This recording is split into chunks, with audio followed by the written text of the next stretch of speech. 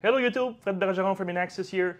In this video I want to show you a review of the ICT Protege Mobile app, which is basically the tool you have to connect remotely, other than obviously the web service of the WX panel or a GX system or maybe the GX client.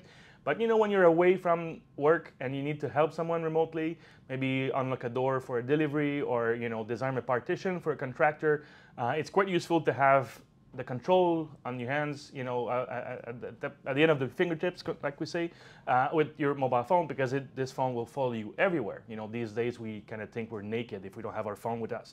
All right, so basically, the mobile app is called Protege Mobile. It's available for Android and iOS as well, and it's free. Okay, the only piece that you can pay for in the app is basically the mobile credentials, which you need to purchase at least one for every person who wants to connect remotely. Now, it's not one credential per mobile phone. If you have a tablet and a phone, you can use the same login for the app, and then your mobile credential will follow you whether you're using your iPad or your phone to unlock a door. Okay, so if you have Android, for now you can use NFC and Bluetooth, and for iOS it's Bluetooth only, but this is probably going to change in the near future.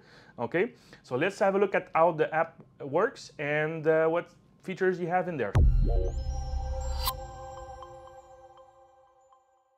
Basically, from the main menu, if you want to look at your mobile credential and make sure you have one assigned to your account, basically it's assigned to your email address, you can see it here. You can control all you want to unlock, whether if it's proximity unlock or shake to unlock. I personally like proximity unlock because I can adjust the range, and I can make it so it works a bit like a reader, access denied.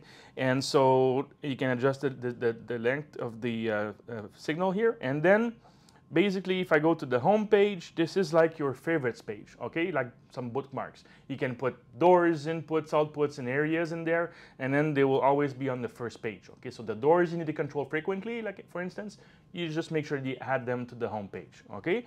Then we have door control. If I press this button, I can lock, latch unlock, and relock a door. And also I can use the lockdown features to prevent people from entering or exiting and to cancel unlock schedules. Okay. Then we have areas here that we can control: arm and disarm, force arm. This is all available for our areas. And then we have sensors or inputs or zones. You can check the status of an input, bypass the input, bypass permanently. If there's let's say a broken motion detector and the service technician will only come the next day, you can just permanently bypass it, and then he's going to remove the bypass after fixing that zone. Okay, and then we have the control over programmable outputs. Let's say you just install your siren, you want to test it without having to trigger alarms in the area and stuff like that. You can simply activate it from there. Okay, so it's a very good tool even for and technicians. If you're on a job site doing a site survey, testing all the zones, you can basically do it from your app or even a tablet, which is very useful. Okay, so the last thing I wanted to show you from this app is basically events. Okay, so that's obviously a good tool if you want to know what's going on and then just review an event specifically from before the event occurred and after. It's very useful. You can actually review all of the events in the system there. Okay, remember with WX you can have a limit of 50,000 events. With GX the limit is the size of the SQL database. Okay, so this was a quick review of the ICT Protege Mobile app. I hope you liked the video.